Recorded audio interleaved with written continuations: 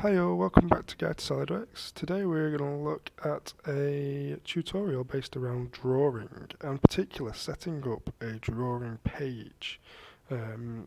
It's nice to be able to set up our own custom pages rather than just using the ones in Solidworks. So we're going to run through the process of doing that in this tutorial. So let's have a look. Okay, so the first thing I'm going to do is open up Solidworks. I'm going to go to drawing and I'm going to OK that. Now this will load up my drawing options that I can use. If I was to use the standard drawing options here, I get a range from SolidWorks. So I've got the A1, I've got the A4, and I can go into Browse, and there's multiple more options in the Browse options here. So if I go into Browse, I've got all of these different types that I can use. Now, I don't want any of these. I want to create my own size. I'm going to go to a custom sheet size here. And I'm going to create my size in relationship to an A3 sheet. So if I just jump back out here, click on the A3 sheet, custom size. Now it's going to give me an A3 custom size here of 420 by 297. I'm just going to click OK on that because I'm happy with that custom size. Now it's going to ask me to insert a model. I'm not interested in inserting a model at the moment. I'm just wanting to look at creating my template. So I'm going to exit that there. Now this leaves me with a page here in the background that's all grayed out. That's not really got any information in it. So let's have a run through how we create that information. So the first thing I'm going to do is right click on the page. And I'm going to go to edit sheet format there. And that will allow me now to start editing this page. So I'm going to go to sketch and I'm going to add a border in first. So I go here to my corner rectangle and I'm going to go down to the bottom corner here. And you'll see as I get to this bottom corner it will snap to the bottom corner there. I'm going to drag this up and across and all the way up to the top corner and it will snap there. Okay. Now there's a quick way of finding to make sure we're in the right place. If I click this bottom corner of my rectangle here, I will get given the exact coordinates where it is. So in the X direction from this bottom corner, it's 10 across and Y 10 up. So I want this border to be 10 mil in from the edge, so it should be all the way around. So I'm happy with that. So tick there. Now, just so this stays in exactly the right place when I'm creating the rest of my template, I'm going to highlight it. And I'm going to fix that in place, like so. So I've got a border all the way around fixed in place. Now I've got that border in place, I can start to put in my bottom section here where I'm going to have all my drawing information. So I'm going to get a line, and I'm just going to start sketching this in. All the way across, down, there. So I'm just going to put some sizes to this. So I want the height up the side here to be 50 high.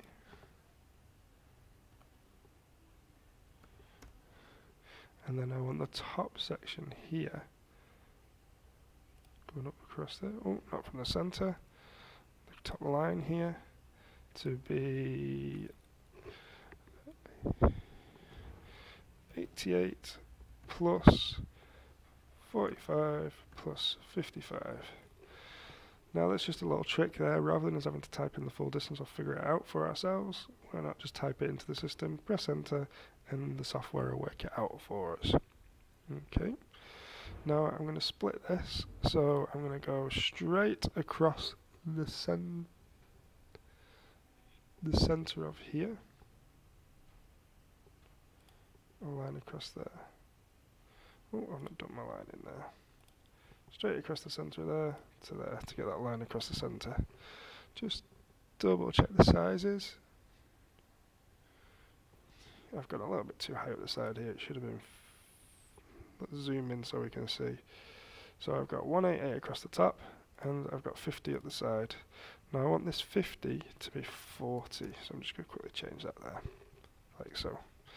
Okay, now once I've got them, I'm going to put some more information in. So I'm going to draw a line up here, and I'm just going to start roughing out some sizes now, some lines and where I want them. Okay.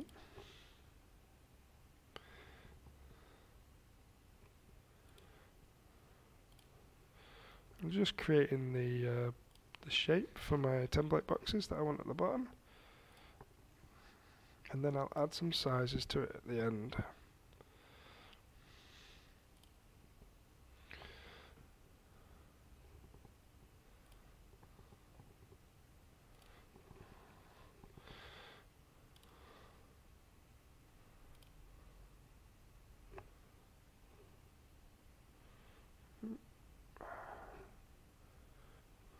Bit too much here. So I've created these lines. I just wanted these in this box, so I'm just going to get rid of the ones I don't want out of these, like so. I wanted the bottom one all the way across to there. Now all I'm doing here is just creating the lines to create a bit of a template for different boxes where I can put information in. This just allows me to have a lot of variety of information in these sections that I'm working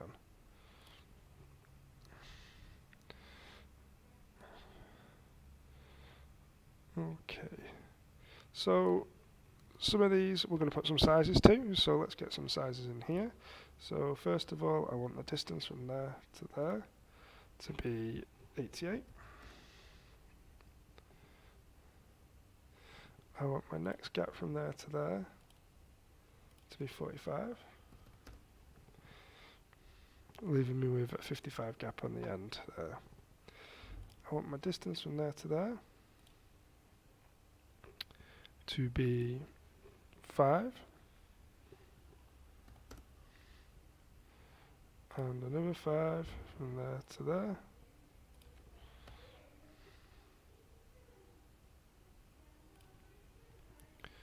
and again,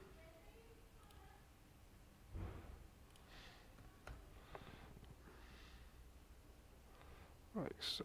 Just getting all them distances in there. Now my distance from this outside edge to this line here is going to be 8. Now obviously it's going to look a bit messy, there's going to be lines all over the place, so we're just going to have to take our time making sure that we are dealing with exactly the right ones. So I'm just going to pull these around a little bit so you can see what we've got where. Okay. I'm going to put 2 more lines in the centre of here, so I've got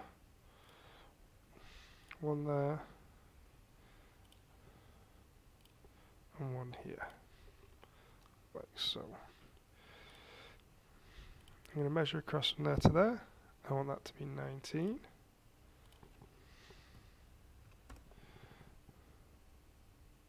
And I want from here to here to be 17. Okay, so that's creating enough information there for us to be able to have all of our sizes in. I could put some sizes in these as well if we needed to, so I can move this along, but it's not going to matter too much, so I'm just going to leave them pretty much how they are. They fit nicely in there, so it's not going to make much of a difference. Now this bit's going to sound slightly counterproductive, but now I've got all these sizes in, I know how everything's sized, where everything is. So what I'm going to do, so it doesn't get too fiddly and messy, I'm going to delete away these sizes. Now normally I would never ever tell you to delete sizes off drawings, because we need all of our drawings to be fully defined. But all I've used them for is just to position the lines, so that I've got enough room to write the information in that I want.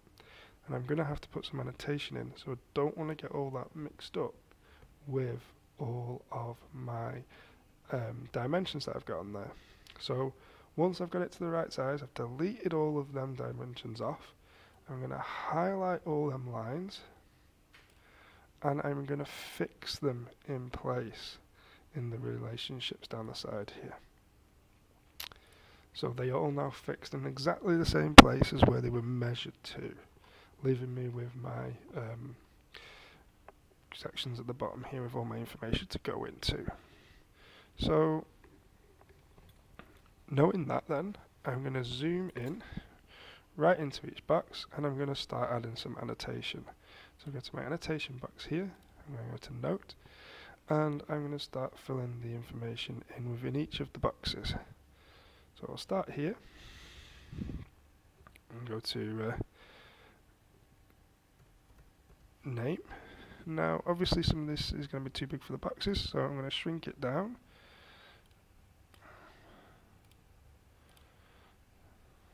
If we have to reduce it even further, we can do, it's not a problem,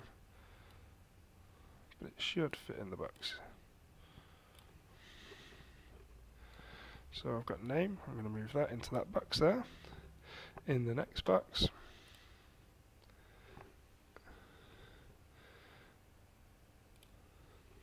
oh, I don't want that.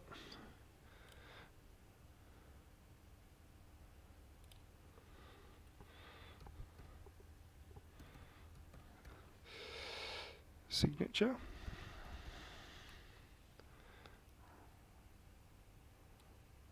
Let's shrink that down again. Will that fit down to 10? It might have to go a bit smaller. Now we are going to try and fit these in all the boxes, so we're doing our best we can to make sure that they fit in. If I have to maneuver the boxes around a little bit later, I can do. And in the end box there,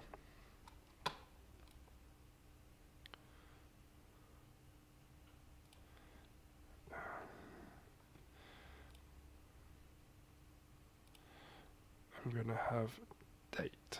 Again, set my text size to 10, and I'll fit date in. Again, I might have to go a bit smaller again.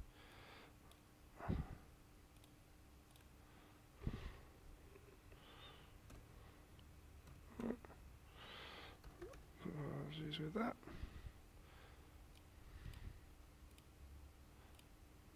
No, in there. Okay, and fit that into the box. Now, as you can see, I'm just going along doing that. So I will flash back in a second once all of the data is in. Okay, so as you can see here now, we've got the drawing information in there, so all of our template information in there. So now that I've got that in, there is little bits of space is free. So I've got this area free, so if this was for a company, you'd put the company logo in there or some sort of image. I can put my drawing scale in here.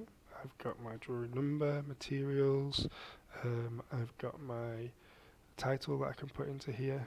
So let's show us how we can automatically add some of these. So I'll demonstrate one and you'll see the other options that are there. So if I go to scale here, click on scale, the word, and I've got some extra options so I can edit some things about the text, but I've got this bit in the middle here. Now if I go the second one along, it allows me to link to properties. So if I click there, now in here I've got current document properties or model properties if I've got a model attached, but at the moment I've not.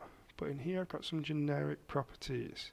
So if I click the down box, for instance, we're looking at scale, so I'm going to go down and I'm going to find the sheet scale. So my sheet scale is here. So if I click on sheet scale, and you'll see instantly my scale's changed down in the bottom corner. Now the reason for that, my sheet scale at the moment is 1:1. So if I change that sheet scale, it would change the value in this bottom corner here. It's set as 1:1 on here, so if I tick there, it automatically adds that in. So you can do the same with things like the title of the drawing number, materials, lots of information that you can pull from your model or from the page itself, and it'll automatically add that in using that same exact process. Okay, so hopefully that helped, and hopefully now you should all have a drawing page set up with all the extra information at the bottom, leaving you with something that you can now put your own personal touch to and add your own Solidworks drawings to as well.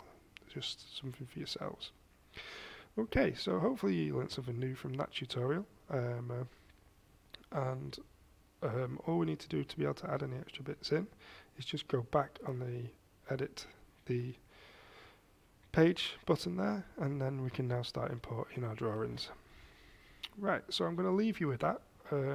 Hope you enjoyed the tutorial. Please like the content if you're enjoying the content. Give us a thumbs up, subscribe if you're new to the channel. Everybody subscribing helps me to create more content as we go along. And like I say, thanks for watching. So I will see you again soon. Bye for now.